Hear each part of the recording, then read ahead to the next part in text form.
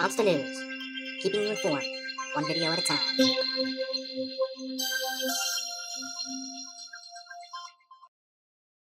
Hello, and welcome back to another edition of Monsta News. Gun violence in Brooklyn, New York continues to increase as a result of large number of unemployed New Yorkers due to the coronavirus. The New York City Police Department released a video to Monsta News of a recent shootout in a lobby of an apartment building. As you can see, the shootout lasted for more than 10 seconds. Jim is on scene talking to an eyewitness.